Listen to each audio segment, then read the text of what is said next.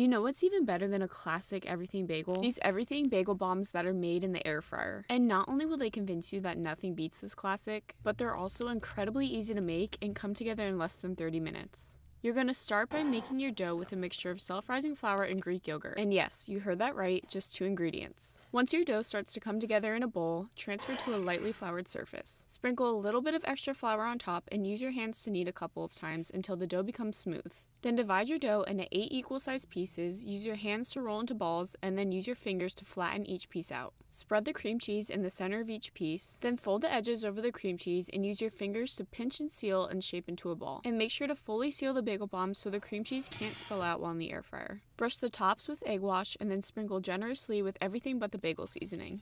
Then air fry and enjoy.